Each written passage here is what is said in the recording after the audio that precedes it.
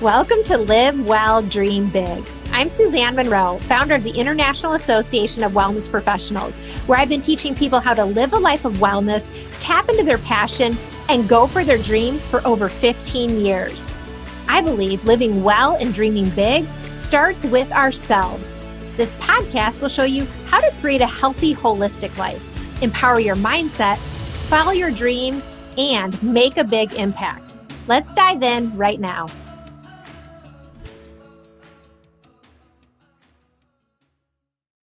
Welcome to Live Well, Dream Big. I'm excited for today's episode. Today's episode is a special type of episode, a read aloud, where I'm going to be reading aloud from my book, Live Well, Dream Big, the ultimate guide to becoming your best self and living life on your own terms. And I'm going to be sharing with you some actionable tips and tools as we go along.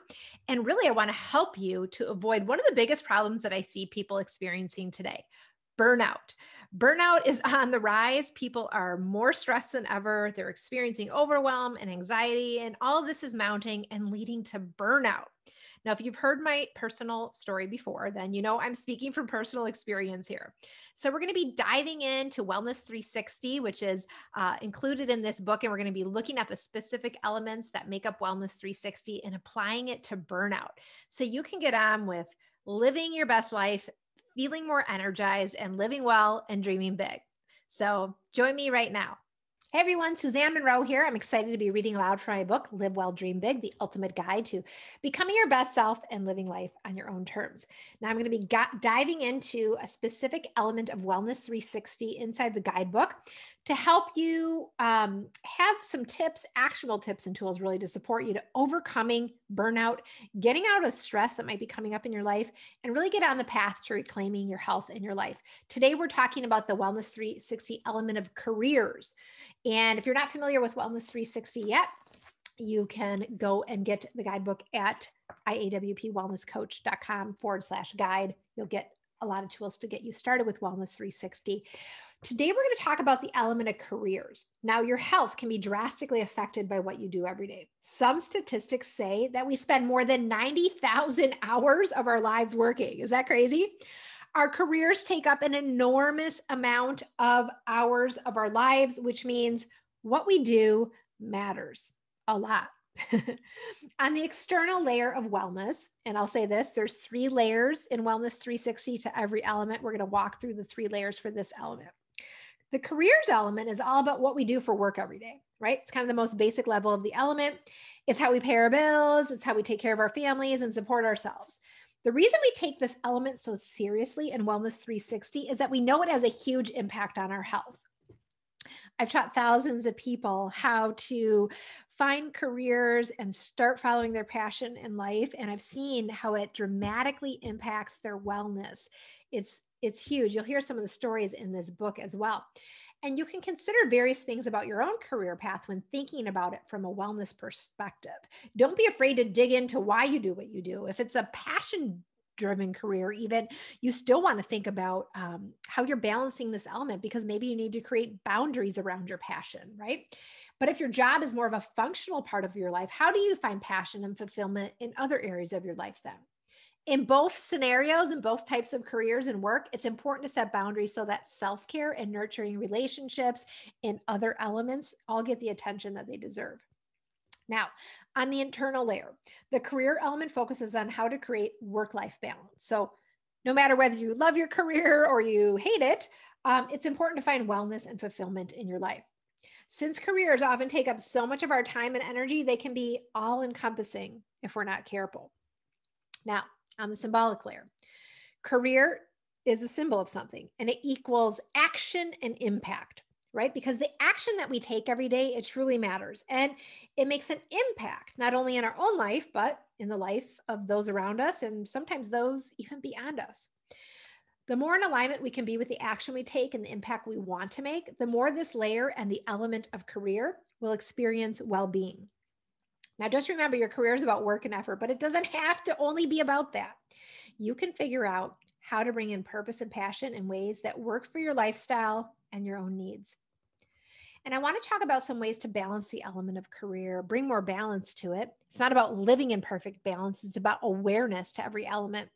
And these tips can also help you to avoid burnout. and get on the path to really reclaiming your health. So the first one is to evaluate your current career, right? Just take some time to take a look at it. Sit down with your current job and career path you're following. This could be a good one for a mindfulness session or a journaling session, but contemplate how your current relationship with your work actually feels. Just give it a little time and energy. And then consider, do you want to explore alternate career paths? And it may not be right now, but you might say, yes, I really do want to at some point in my life, right?